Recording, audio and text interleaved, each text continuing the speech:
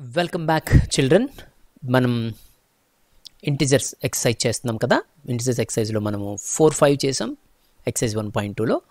Now we are about to finish this exercise 6-7 చేసి మనం exercise complete చేసేద్దాం. చూడండి, జాగ్రత్తగా చేస్తున్నారు. మరి ఇవన్నీ మీరు బాగా ప్రాక్టీస్ చేస్తారని, మీరు బాగా చేస్తారని మా ప్రయత్నం. సో సక్సెస్ అవ్వాలి, మీరు సక్సెస్ అవ్వాలి, అట్ ద సేమ్ టైం మేము హ్యాపీగా ఫీల్ అవ్వాలి. Ready, let's go.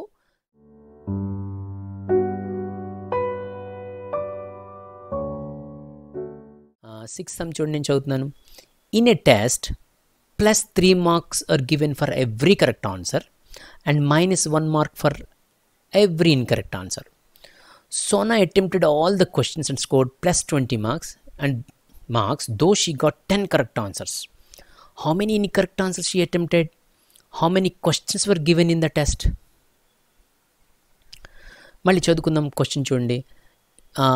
ఒక టెస్ట్లో in a test +3 marks given for every correct answer and -1 mark for every incorrect answer. ఒక టెస్ట్ ఉందంట, కరెక్ట్ రాస్తే +3 marks అంట, రాంగ్ రాస్తే -1 mark అంట.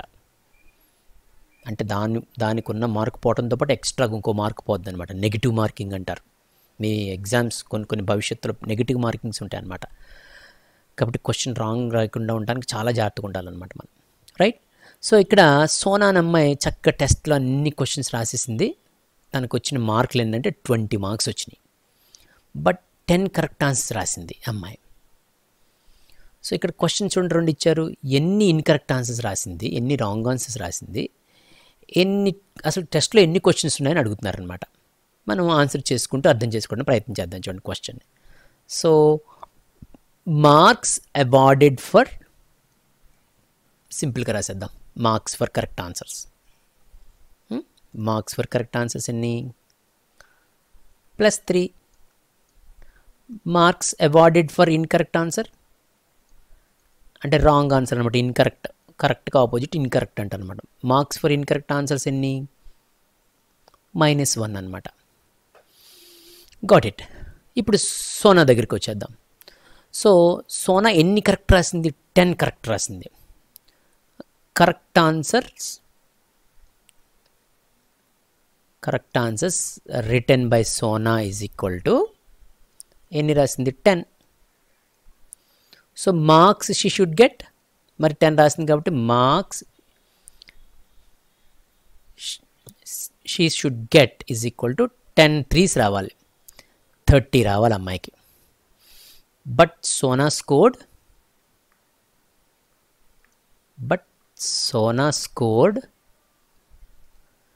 20 marks ఓన్లీ. 20 marks వచ్చినాయి అంతే. 30 రావాలి, 20 marks వచ్చినాయి. అంటే ఏం జరిగిందనమాట? 10 marks కోల్పోయిందనమాట. తప్పు ఆన్సర్స్ రాసేసింది అనమాట. తప్పు ఆన్సర్ రాసేస్తే పనిష్మెంట్ ఉంది, ఇక్కడ పెనాల్టీ ఉంది. సో మార్క్స్ షీ లాస్ట్, ఎన్ని marks కోల్పోయిందనమాట? Marks she lost is equal to 20 - 30, that equal to -10. అదేంటి 30 - 20 రాయొచ్చు కదా. అలా రాసిన 10 వస్తుంది. 20 - 30 -10. To show that she lost, తను పోగొట్టుకుందని చెప్పడం కోసం I want to reflect it through minus symbol. తగ్గిపోయిన మార్కులు -10 అనమాట. 30లోంచి 10 తగ్గిపోయినాయి అని చెప్పడం కోసం. So marks she lost 20 - 30. Now we can subtract this kind of numbers also. మనం నేర్చుకుంటున్నాం కదా ఇంటిజర్స్లో. ఇటు నుంచి అటు చేయొచ్చు, అటు నుంచి ఇటు చేయొచ్చు. Of course they are different anyway. So 20 - 30 is equal to -10. So marks she lost is equal to -10. కానీ పెనాల్టీ ఎలా ఉంది? మార్క్స్ ఎలా తీసేస్తున్నారు మార్క్స్ ఎగ్జామ్లో? -1 mark for every incorrect answer. ప్రతి ఇన్కరెక్ట్ ఆన్సర్కి -1. సో మరి -10 వచ్చినాయి అంటే -10 marks for how many incorrect answers then?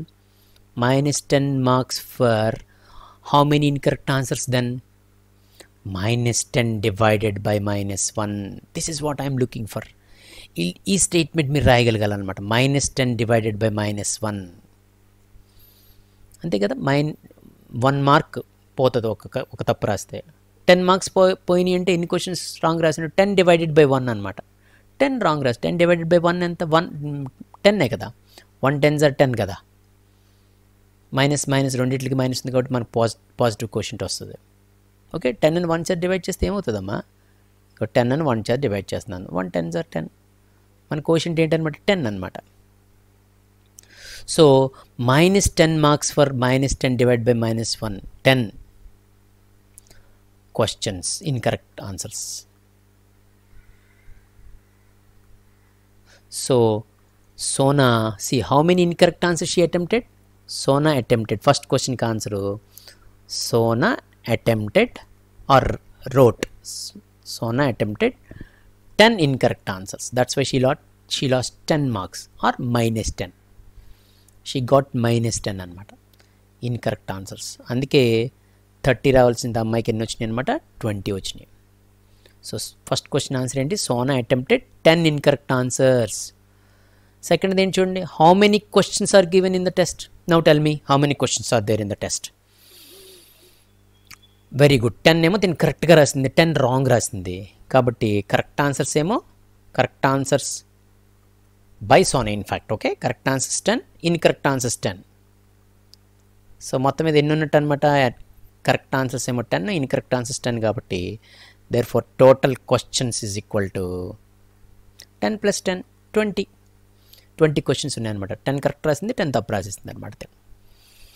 So జాగ్రత్తగా చేయండి, కొంచెం టఫ్ ఉంటుంది ఎందుకంటే మ్యాటర్ ఉంది కదా, అందుకని. So marks for correct answers 3, marks for incorrect answer -1 అని స్టార్ట్ చేసాం. సోనా 10 క్వశ్చన్స్ కరెక్ట్గా రాసింది కాబట్టి తనకి 30 మార్క్స్ రావాలి. బట్ సోనా స్కోర్డ్ ఓన్లీ 20 మార్క్సే వచ్చినాయి. సో తనకు వచ్చిన మార్క్స్లోంచి 20లోంచి రావాల్సిన మార్కులు 30 తీసేసాం. 20 - 30 that means -10. That means she lost 10 marks. Minus shows that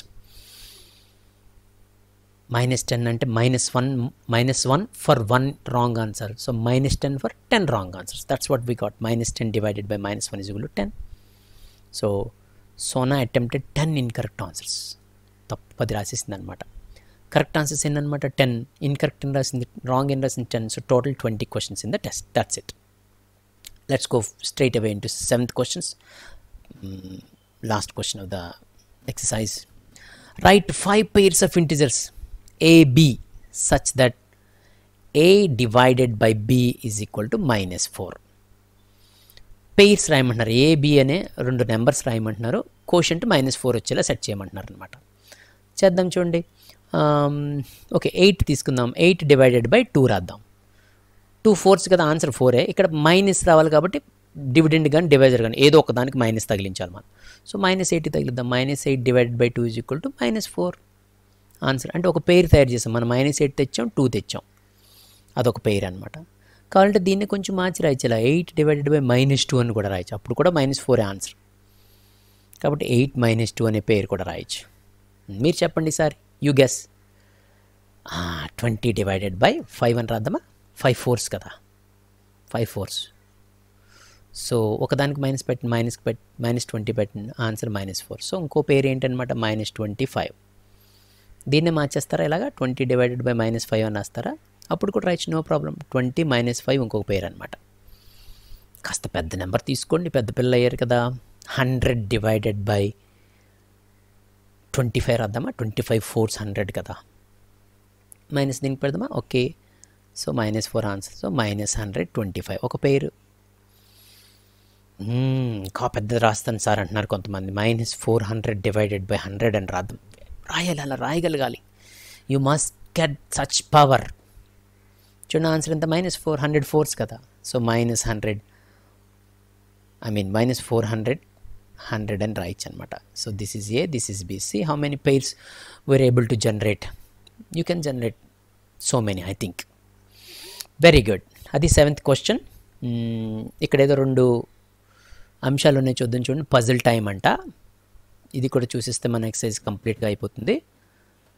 right, let me show it. జాస్వి says her favourite number through puzzle. జాస్వి puzzle ద్వారా తన ఫేవరెట్ నెంబర్ చెప్తుందంట. జాస్విని అడిగితే నీ ఫేవరెట్ నెంబర్ ఏంటని అడిగితే ఇదిగో ఇలా చెప్తుందనమాట. -15 డివైడెడ్ బై 3 అంట ఫస్ట్. అంటే -15 3 చేత డివైడ్ చేస్తే ఏమవుతుంది? 3 5s కదా, 5 వేద్దాం. ఒకదానికే మైనస్ ఉంది కూడా మైనస్ వేద్దాం. -5 × -2, 5 2s are 10. Minus into minus plus అవుతుంది. +10 నుంచి -20, మొన్న 10 కాస్త పోయింది -10, 10 నుంచి 20 తీస్తే -10, -10 నుంచి ఒక 4, ఇంకో 4 తగ్గిపోయింది అంటే -6 యాడ్ చేస్తే -10 + 4 అనమాట. -6ని -2ని డివైడ్ చేస్తే -2 చేసి డివైడ్ చేయాలన్నమాట దీన్ని, ఈ వచ్చిన నెంబర్ 2 3s కదా, 3 2 మైనస్ కాబట్టి ప్లస్, మళ్ళీ 3లోంచి ఇంకో -5, మళ్ళీ -2, 3 - 5 -2 కదా. మరి అర్థం చేసుకోండి, కొంచెం లాజిక్గా అర్థం చేసుకోండి. 3 - 5 నెగిటివ్ ఇంకా 2 ఎక్కువ ఉండిపోయినాయి, -2 అనమాట. -2 × 4 -8, 2 4s are 8, ఒకటే మైనస్ ఉంది కాబట్టి. నా -8 డివైడెడ్ బై -4, 4 2s కదా 2, సో రెండిట్లకి సేమ్ సింబల్ ఉంది కాబట్టి సేమ్ సైన్ కాబట్టి మనకి పాజిటివ్ వస్తుంది అనమాట, +2 అనమాట. So finally జాస్విస్ favourite number is 2, right. Like wise you can derive. ఇక్కడేవో కొన్ని 2-3 అంశాలు ఉన్నాయి చూడండి. ఇక్కడ 2 సింబల్స్ కనబడుతుంది, సింబల్స్ అంటారు. ఈలా ఉంది కదా, ఈ దీన్ని బిలాంగ్స్ టు అంటారు. బిలాంగ్స్ టు అని చదవాలన్నమాట ఈ సింబల్. ఇలా రాస్తే డస్ నాట్ బిలాంగ్ టు అని చదవాలన్నమాట. Okay, good. ఏంటి కోడ్ లాంగ్వేజ్ అనమాట. ఇప్పుడు 0 బిలాంగ్స్ టు హోల్ నెంబర్స్, 0 అనేది హోల్ నెంబర్స్లో ఉంది అని చెప్పడం కోసం స్టేట్మెంట్ అంతటిని సింపుల్గా 0 బిలాంగ్స్ టు W అని రాసేస్తాడు. 0 హోల్ నెంబర్స్లో ఉంది అని చెప్పడం కోసం అనమాట. అదే 0 న్యాచురల్ నెంబర్స్లో లేదు, 0 న్యాచురల్ నెంబర్స్కి చెందింది కాదన్నారు అనుకోండి, అప్పుడు 0 డస్ నాట్ బిలాంగ్ టు అని రాస్తాను అనమాట. ఉంటే ఈ సింబల్ ఉపయోగిస్తాం, ఉండకపోతే ఈ సింబల్ ఉపయోగిస్తాం అనమాట. ఓకే, ఫర్ ఎగ్జాంపుల్,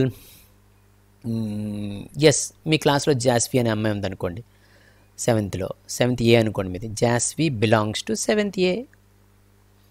అబ్బాయి అలాంటి అమ్మాయి ఎవరు మా క్లాస్లో లేరంటే జాస్వి does not belong to 7th A. ఉంటే బిలాంగ్స్ టు రాస్తాం, పై సింబల్ రాస్తాం, లేకపోతే డస్ నాట్ బిలాంగ్ టు రాస్తాం అనమాట. So anyway you are going to learn all these things in your higher classes, right. Hope you understood all these questions. ఒకవేళ మీకు ఏదైనా కొంచెం కష్టం అనిపించినా డోంట్ వరీ, స్కూల్స్ ఓపెన్ చేసిన వెంటనే మీ సార్స్ని అడగండి, they will really explain better. వాళ్ళు ఇంకా బాగా ఎక్స్ప్లెయిన్ చేస్తారు మీకు. So try to learn in the first attempt it self. Okay.